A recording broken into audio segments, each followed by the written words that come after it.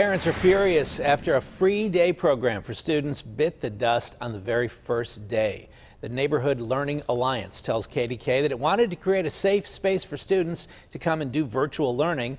But Meghan Schiller talked to parents who are giving the spot a failing grade.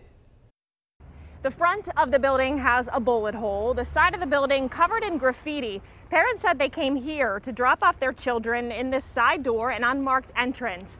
But when they walked inside and saw what was inside, they quickly left.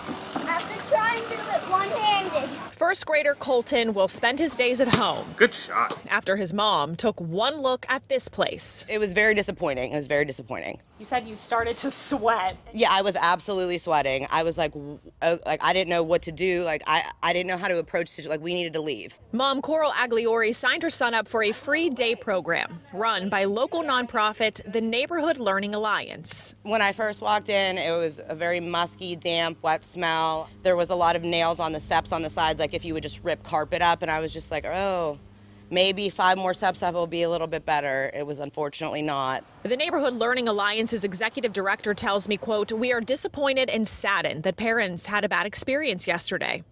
He called the downstairs space, quote, "safe and functional for 25 students," saying landlords are in the process of renovating the stairs and the upstairs space to serve more children.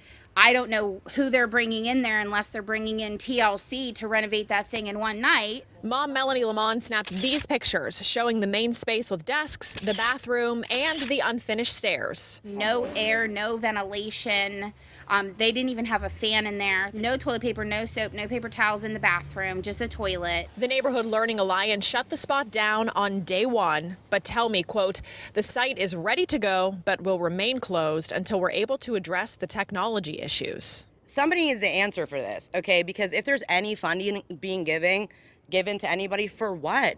Where did any of that, what did you fund? Because it looks like that building has been sit there, they put desks there, and nobody's touched it.